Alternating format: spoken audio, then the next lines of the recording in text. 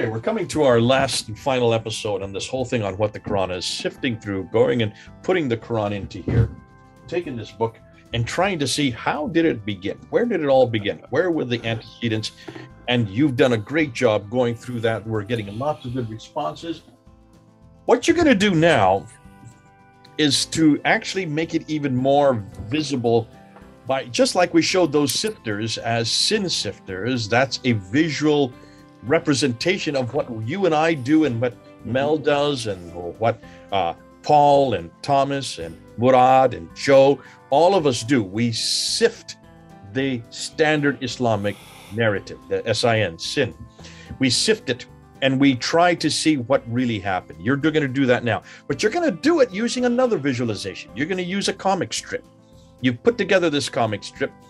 I've seen it. It looks great because everybody knows, once you put it in a visual form, it sticks in your mind. It's much easier to communicate. People can use it. You can stick this. In fact, people, I would say, take these comics that he's going to introduce and print them off, stick them into your Bible, and then show it to your Muslim friend, because these are the kind of things we need as helps to communicate what we're trying to say. Over to you. Show us your little comic strip about how you believe the Quran came to be. Hello, Jay. Thank you. I think a comic strip and pictures are much more simple to get the point, to get the big picture. We already did several videos on the Quran. We explain some very complex issues, and still there might be some confusion in the head of your audience, and I hope that this little comic strip will help them understand the big picture of how the Quran was made, the Islamic Quran was made. Yeah. So let me share my screen, and I want to start with the first step of this process, of the making process of the Islamic Quran. The first step was the Judeo-Nazarenes. They were the teachers of the Arab preachers.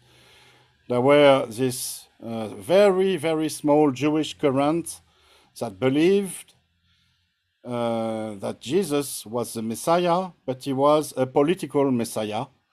And they believed that they could trigger his second return, his second coming on earth. And so they could trigger the apocalypse by conquering Jerusalem, rebuilding the temple, and restarting the sacrifices and Moses' religion there.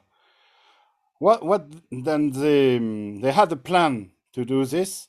They wanted to make an alliance with their the Arab Christians neighbors, and to benefit from their military help.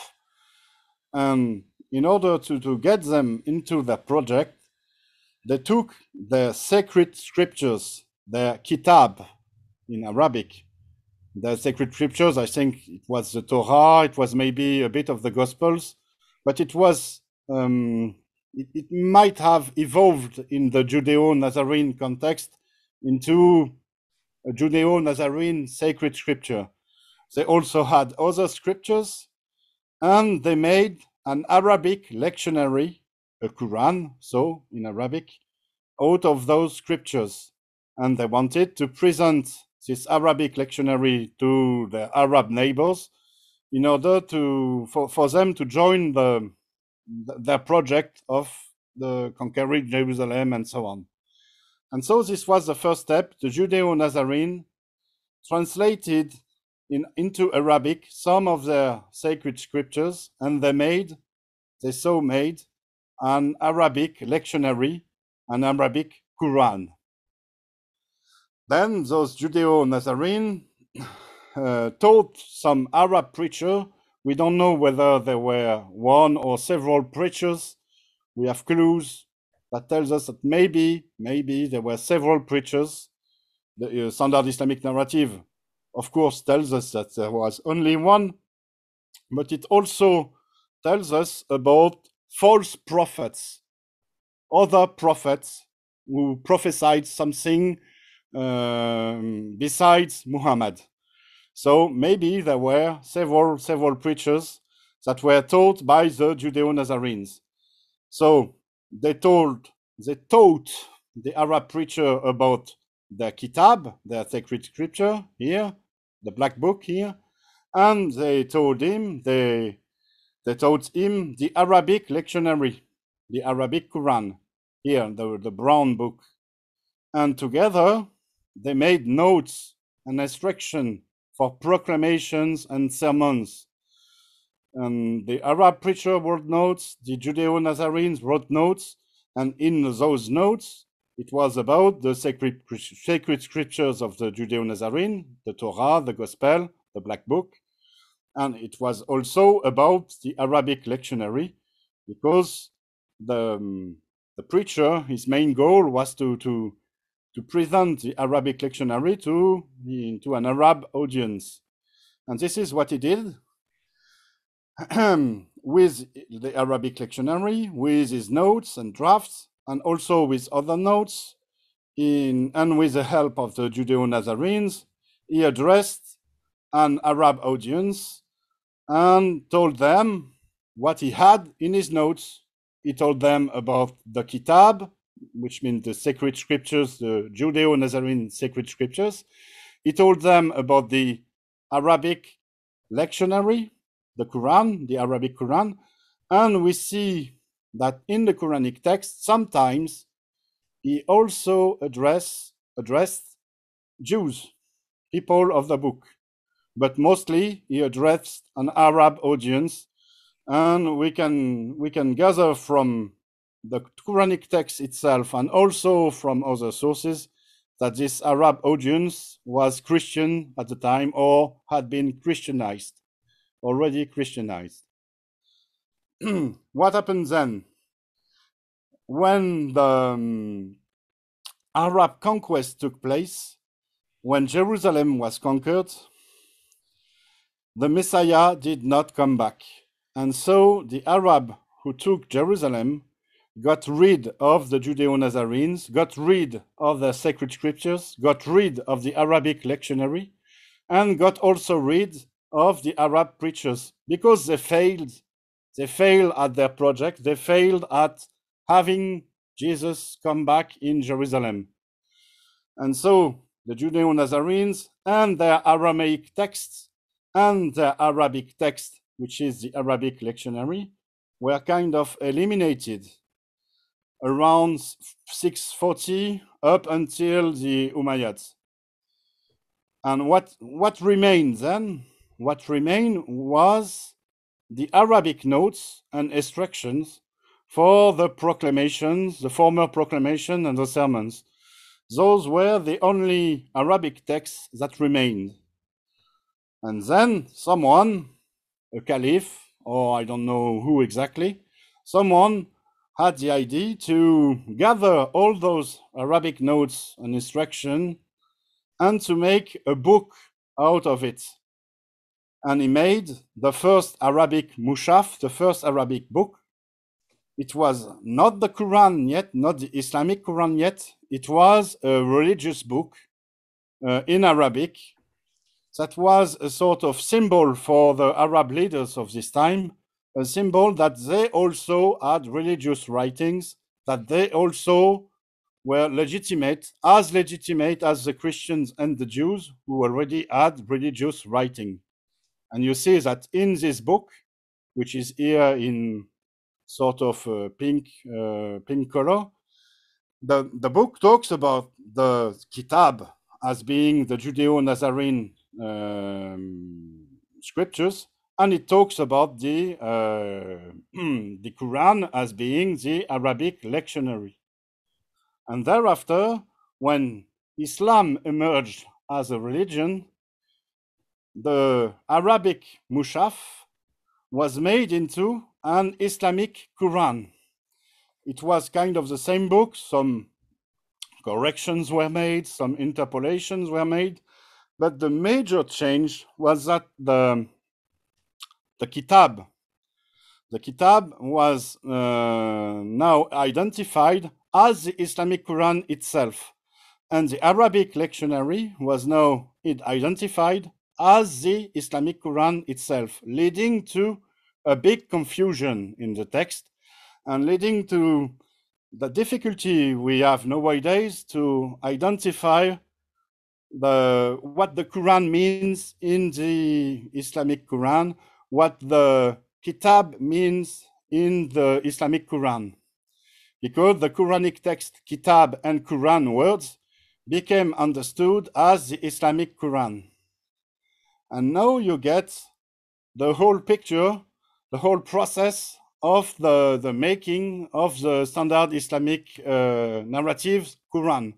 This is how I think the Islamic Quran was made, out of the sacred scripture from the Jewish, from the Judeo-Nazarene, made into an Arabic lectionary, made into notes and instructions for proclamation and sermons. Those notes and instructions were made into a book, and because of this book speaks about a Quran and a Kitab. And when Islam was made, the sacred scriptures and the Arabic lectionary, the Quran, were given the same sense as the Islamic Quran. And so we have nowadays what the standard Islamic narrative tells us about a very strange book, the Islamic Quran, which talks about himself as a book. There is when you look at the Quran according to the standard Islamic narrative, the Quran talks about himself as a book being already done, being already finished, as he talks himself as being a Kitab. He talks about the Muslim as being the people of the Kitab, the people of the book. And it is very confusing, and I think it is one of the reasons that the scholars, the academic scholars, have had such a difficulty understanding the Quran because of the confusion, because of this genius idea of the one who made the Islamic Quran to transform the Arabic lectionary into the Islamic Quran and the sacred scriptures into the Islamic Quran. So this is my sort of comic strip explaining the making of the Quran. I hope it is clear enough for your audience. But Jay, as you know, I will be very happy to answer any question in the comments and to answer any of your questions. Well, no, this is excellent.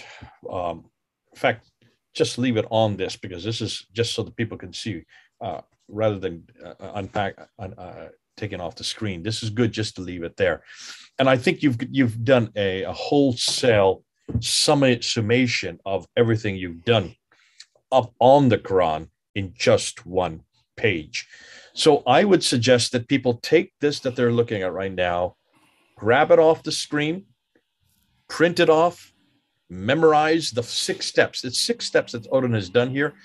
It's like a meme. This is like a cheat sheet, a crib sheet. We always loved cheat sheets. When I would go and take my tests, I would have sheets like this when I was a young kid.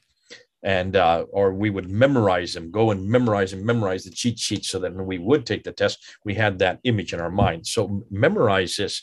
And Muslims also look at this. Can you then understand why so much of the confusion of all these phrases, all of these references, these seeming instructions that are in the Quran, they're still in the text there, because it makes sense if you have different teachers trying to instruct on the Kitab, the Bible, and also these other scriptures, putting them in lectionaries and hymns and homilies, putting them together, how to read it, how to recite it, even poems with a mnemonic on how to help you to memorize the text. They're all in there. It's all there. The difficulty is we don't understand from in the 7th century the environment from which it is derived. You have helped us do that, Odon. Thanks so much for putting it into the 7th century and showing us, if you're going to understand what the Quran is really saying, for heaven's sakes, go back to the 7th century and see from where it is taking its material. This is nothing new. It's all lifted material. It's borrowed. It's plagiarized. In many respects, it's been bastardized, unfortunately, the final product. But the germ that is there can be understood once you read it for what it is. Stop imposing the standard Islamic narrative onto it. Stop taking sin and imposing onto it. Just read it as you have. You've done this in 6 steps here, showing us how the Judeo-Nazarenes, waiting for Jesus to return, didn't do so, had all the material there, were trained and bringing it down from Aramaic down into Arabic so the Arab speakers could understand it.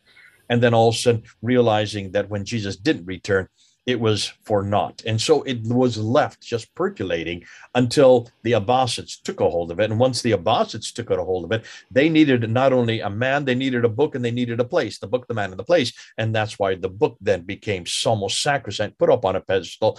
And then all the other material surrounding not only who this man was, but also where it was to be read and how it was to be read. And then later on, in the later centuries, it then got lifted up to being almost sacrosanct and almost divine in and of itself. So fascinating. That's a great way to put it, so we can see it's visualized so that we can actually use it. Thanks so much, Odon. This has been a great help. Terrific as usual. Now, folks, you'll need to respond to it. Do you like it? If you don't, say so. But if you do like it, grab it, use it, print it off, and let's hear some feedback on it as to how it's worked. Thanks so much, Odon. Great to have you again. So just another word, Jay.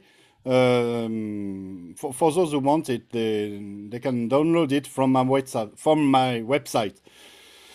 Okay, of course, they can take a screenshot of your video, but it will be available as a PDF file and as a picture on my website, thegreatsecretofislam.com. And that is now in English. Exactly. Is it published yet? No, it's not published yet. It's not published yet. It will be done very, very, very soon, but it's almost ready. Didn't you say that back in August of last year? We're going to see pushing. I've done lots of things since August. Lots of things. Including I've worked on my Mission Ismeri project. I've worked on videos with you, Jace, for example. Yep. But don't worry, it's coming. The English-speaking world is waiting with bated breath for when you finally get something that we can handle, we can hold, so that we can use it. God bless you. But it is also up on your website. Look at the bottom here. I'll just put where the website is. It'll also be in the description box at the top of the page, at the tops of this video. Good to have you back, Odon. Thanks so much for your work. God bless you in your continued work. Get us out this English book so we can understand it, and then so that we can use it. Until next time. This is Odon and Jay, 6,000 miles apart. Over and out.